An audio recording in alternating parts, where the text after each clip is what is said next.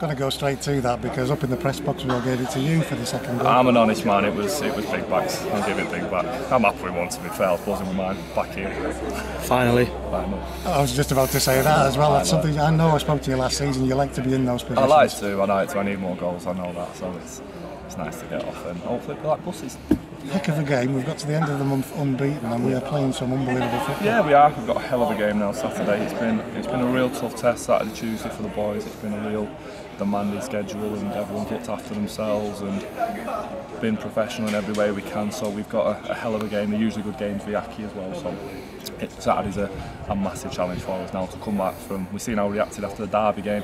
We need to do exactly the same again today. Is it nights like tonight when we really show what we're about this season? I think it's difficult because everyone wants to play on a nice pitch like this, don't they, and play football, nice scoring games, but it's when it's throwing it down, the pitch is ruined, and I think that's where we need to show what we're about. So we'll take the positives from this, try to look at where we went wrong with the goals, because like I said, they're very disappointing, but fair play to Oldham, they come out the second half like a different team.